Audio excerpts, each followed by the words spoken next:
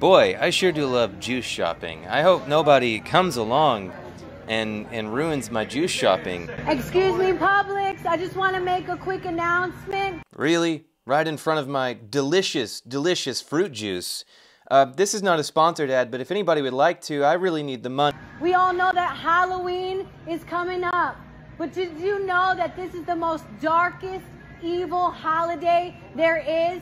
That witches and devil worshippers are doing seances. They are sacrificing humans and drinking babies' blood. Attention, all shoppers. How do you know that? How do you know that stuff is happening? Because I haven't been invited to any human sacrifice parties lately, and I seem to be exactly the kind of person you would expect to get invited to those parties.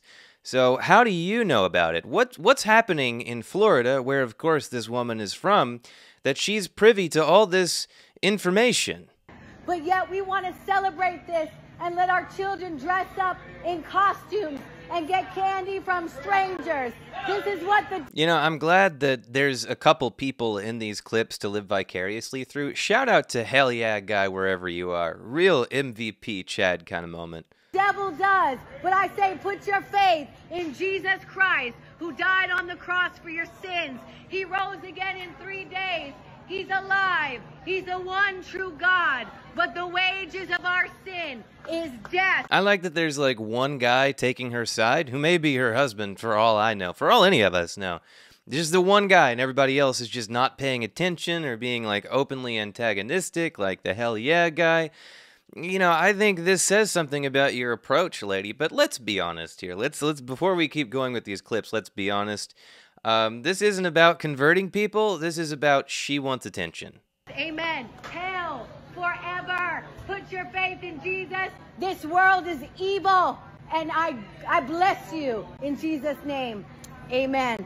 Amen. Praise God. Come on, I got a brother right here. Hallelujah. Credit where credit is due. She's definitely got like this whole like last bit down, the death, hell, forever thing. She does that in like almost every video I've seen of hers. And boy, does she have a lot of them. Excuse me, Dollar Tree, I just want to make a quick announcement. Imagine this scenario, which I imagine many of you have been through and don't even have to imagine. You've just gotten paid, but it's not enough. You've paid your rent, your utilities, your bills, but it's not enough. You don't have very much left, so you have to steel yourself because you're going to Dollar Tree. Dollar Tree, whose slogan should be, leave your dignity at the door. It's Dollar Tree. So you go in, having left your dignity at the door, and find a crazy woman shouting, and suddenly you're on camera. Adding insult to injury, not only are you in a Dollar Tree having to be witnessed by other people, there is a woman recording you and putting it on the internet. Now, this is nothing against people who go to Dollar Tree, of course. As I said, we've all been in some desperate situations, but a little bit more courtesy would be nice from this woman. Maybe take a second to consider who you were filming before you film and put it on the internet. We all know about the missiles that were tossed at Israel. Okay, so if you are going to be some kind of public menace, otherwise known as a street preacher, there's probably one thing you should consider here before you go about doing that. Don't mention explosives in public. It's not a good look. The inflation, the hurricanes. I want to tell you, this is prophetic in the Bible, in Revelation. It's prophesied. It's being fulfilled right now. I am sorry, but I've read the Bible before, and I must have missed where in the book of Revelation it talks about inflation and hurricanes. Because Jesus Christ is coming back. He's the Son of the living God. He died on the cross for your sins. He rose again in 3 days. You know, if Dollar Tree needs to hear the truth, I gotta say, you are the wrong person to be delivering it because, and I say this with no hesitation whatsoever, he's never coming back. If he was coming back, he's just decided y'all aren't worth it. He's alive. He's the one true God. If you're not right with God, make it right. Now is the time of salvation. No, I don't think I will, and I don't think anybody else in there is going to either if they haven't yet, because why would they listen to you? You're just some random... Why would they see this and think, oh yeah, you know who I want to be like most in life? that person. That's exactly what I want to be. Because the wages of your sin is death, hell, forever. He loves you. You know, that's a fantastic line right there. The consequences for you doing what God allows you to do is death, hell, forever. But he loves you. He loves you very much. And he doesn't want you to go to that place he created because you did the thing he created you to be able to do. Fantastic logic there. He wants to rescue you from your sin. God bless you. Jesus is coming back. God bless you guys. Have a beautiful day. Hallelujah. Glory to God. God bless you. God bless you guys. I hate to be rude, I hate to be mean, I hate to be judgmental, but I'm going to be those things for a second because when she turned around the camera there and showed her face, you can see just like there is a total lack of brain activity going on in there. Like, there is nothing happening here, okay? She has like 2 brain cells left and they are rubbing together as hard as they can to try to make a single thought happen, and it's just not working at all. Excuse me, Starbucks customers. I just have a quick announcement. This is another situation where, like, this kind of thing is totally inappropriate. I mean, you're at a Starbucks in a grocery store. You're probably not having a fantastic day already if you're at a grocery store Starbucks. This, again, is just insult to injury. You see this lady up here on the sign? That's called a marine spirit.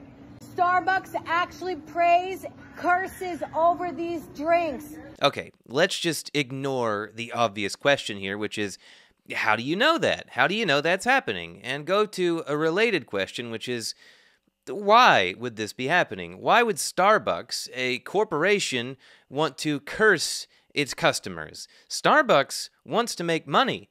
How is cursing its customers going to make it more money? I kid you not.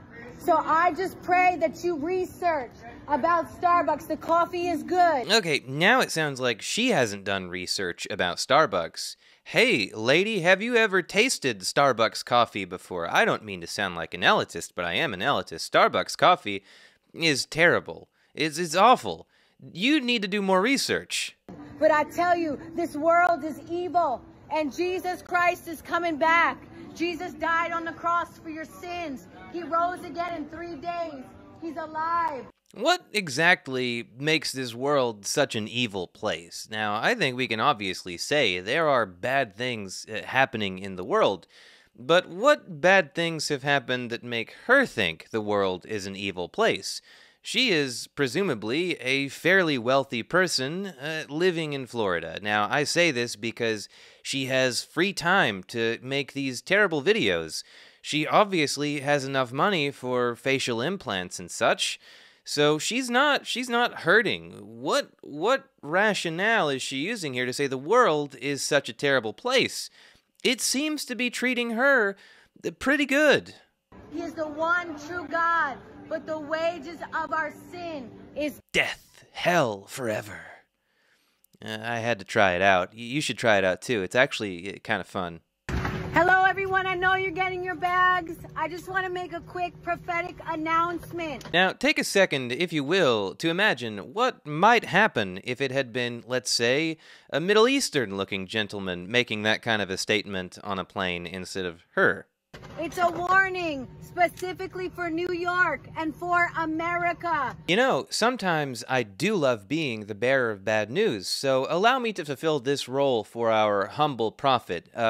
If the prophecy is specifically for New York and America, it's not actually that specific because America is a very large country. There are 50 states and 330 million people across a very wide geographic area. It's not very specific at all, actually. We all remember what happened on 9/11. Whoa, hold up. No, you can't do that. Can't mention 9/11 on a plane. Who died on the cross for your sins and rose again in 3 days. He's alive. Another MVP moment. My guy, if you ever see this, shout out to you. You lived my dream. I'm living vicariously through you every time I watch this clip, which, by the way, is like 24 times at this point. The one true God, but the wages of sin is I thought it would be a nice little treat to just mute that last part there, so if you want to, you can go back and do the line yourself, so you're welcome. Hey, my friend, you know what is the best energy in the world?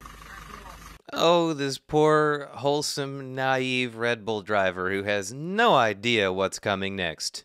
Jesus Christ! He'll give you more energy than that Red Bull and eternal life. According to the FDA, there are several approved treatments for narcolepsy and hypersomnia. Jesus, as it turns out, is not one of them. Do you know Jesus as your Lord and Savior? You have to know him. Time's running out. You could die tonight. Now, I can't be 100% sure because his voice is very quiet, but it sounded like he was saying, not yet, because that's exactly what you would say if you don't believe in this religion and you've got a crazy person shouting at you through your window that you should believe in this religion. But all you gotta do is believe you're a sinner and that he died on the cross for your sins and rose again in 3 days. Okay, so if it's a real thing that really happened, what does it matter if I believe it or not? If it happened, it happened. Shouldn't the effects be what they are? Why do I have to believe in a thing that happened for it to have some kind of effect, if it happened? He is alive.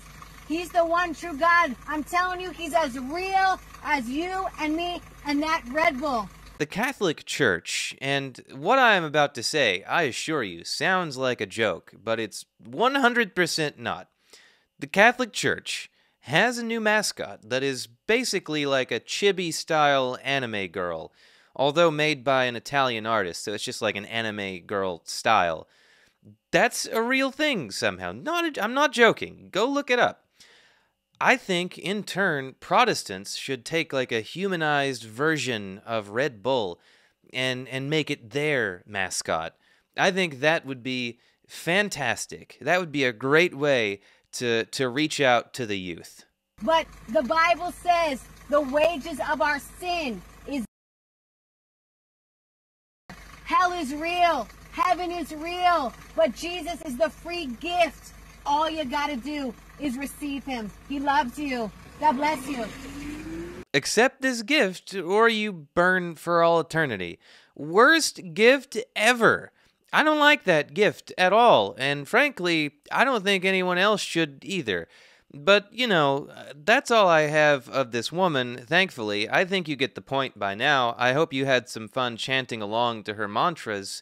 If she's out there, if she ever sees this video, I just want you to know you're not converting anyone. You're actually making Christianity look worse and making yourself look unhinged. So please stop it for the good of religion and the good of society. I'm sick of this kind of thing, and not because I don't like Christianity. You're free to do what you want. You can think Halloween's evil. It doesn't matter. I don't even like Halloween, so you do you. But just stop it. Stop it. You look silly.